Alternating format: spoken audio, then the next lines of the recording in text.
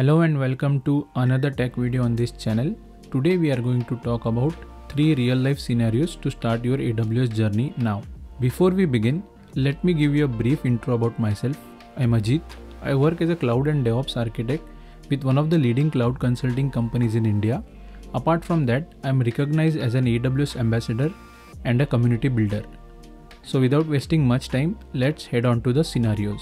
The scenario number 1 would be deploying a 3-tier architecture in AWS. This is how the architecture would look like.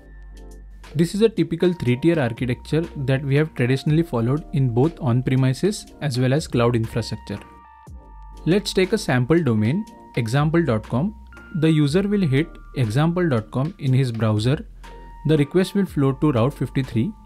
We will create an alias record in the Route 53 which will point towards an application load balancer. In the web tier, ports 443 or 80 would be configured on the load balancer and the target group will point towards the EC2 instances on HTTP ports like 80. In this scenario, for the app tier, I have shown individual EC2 instances configured in 2 separate availability zones.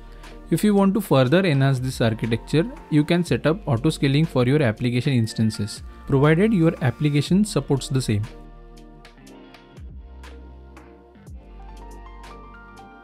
Finally, in the DB tier, we can set up multi-AZ RDS MySQL instances, which can be accessed from the app server on the port 3306.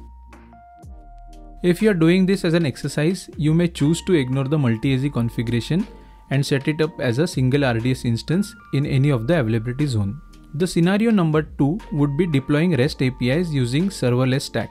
Nowadays, most of the web traffic comes to us from mobile apps, and also many more applications are being architected in a microservices or a loosely coupled way. To facilitate that, we need REST APIs. In this scenario, we are going to deploy REST APIs using serverless technologies like API Gateway, Lambda, and DynamoDB. Considering a scenario where we have to create a user management module for a profile page in the mobile app, we will need create, read, update, and delete APIs. Each API can be backed with a corresponding Lambda function, that is create function, read function, update function, and delete function, or we can have a single Lambda function with if-else condition based on get parameters. The user data would be stored in a DynamoDB table, which is a proprietary NoSQL database from AWS. If you want to make this more advanced, we can also set up Route 53 between the user and the API gateway. The scenario number 3 would be deploying a static website on S3 with CloudFront and Route 53.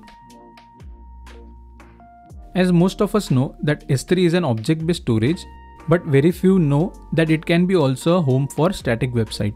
So here we can have our HTML, CSS and JS files in the S3 bucket.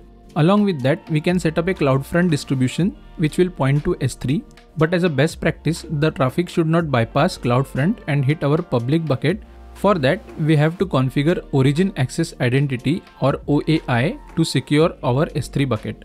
I'll mention the relevant links in the description box for your future reference. The final flow would look like user will point to Route 53 and then CloudFront and then the S3 bucket. So these were some simple real life scenarios which can get you started on AWS. I have already covered scenario number 1 in one of my videos, link is in the description. If you want me to cover a demo of the other 2 scenarios as well, please let me know in the comment section. I'll surely create videos on the same. Thanks for watching till the end. If you find my content useful, please like this video and subscribe to my YouTube channel. If you have any questions, please let me know in the comment section. That's all for today. Thank you and bye-bye.